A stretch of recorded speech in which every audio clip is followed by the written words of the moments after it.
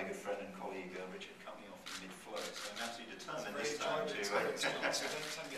in a live demonstration of editorial independence. So this time I'm determined to stay on the right side of the time limits, and my friend Richard.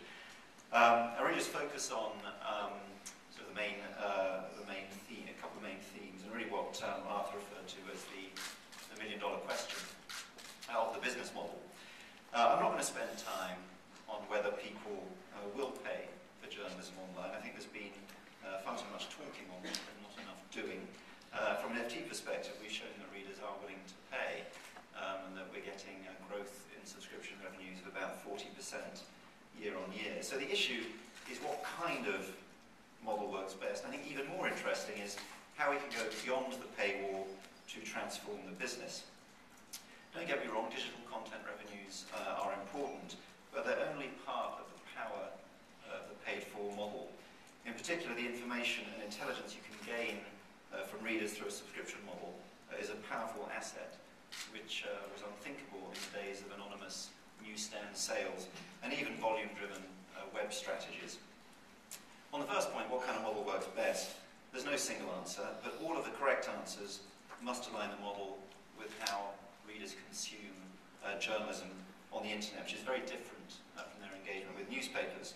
The so-called frequency model that we've been using is an attempt to create the necessary flexibility.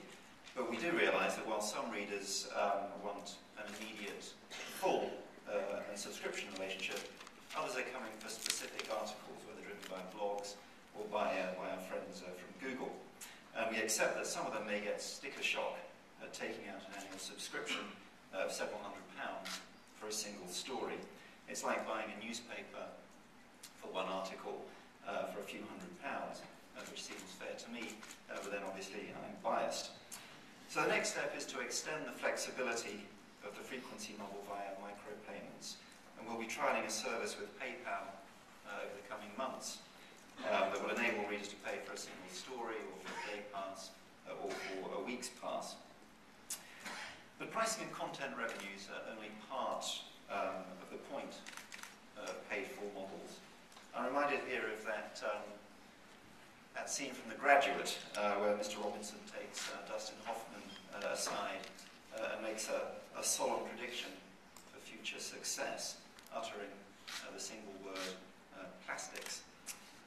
For traditional media, I think data is perhaps the new plastic. It may not sound sexy, and it may not be why many of us chose a career in the media, but intelligence regarding readership patterns and readership cohorts is the bridge between the age of anonymity and the age of engagement, and it's a natural result of a subscription model or a registration model. Obviously, the value of data is hardly breaking news to Google, but for traditional publishers, data is a valuable byproduct of subscription and registration models that helps offset the challenges of the digital transition. The benefits apply across the business from marketing, product development and advertising. We've been analysing the reading patterns of new subscribers and targeting those readers exhibiting similar patterns before they subscribe. And the marketing team call it triggered upsell. I call it voodoo.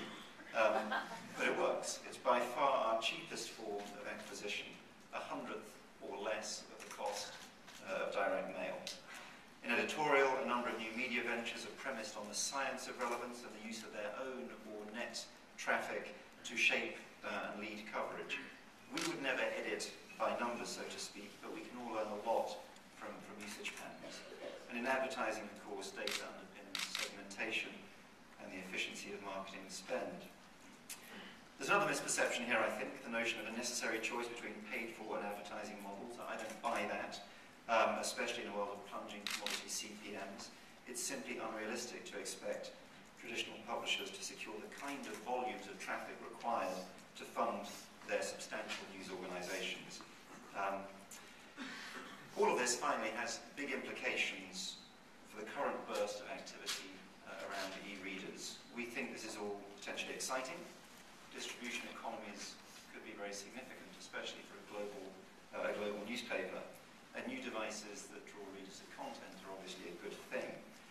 But there are important conditions and principles that need to be observed. In particular, we think it's essential to retain a direct relationship with the reader, to own the customer, and to retain pricing power.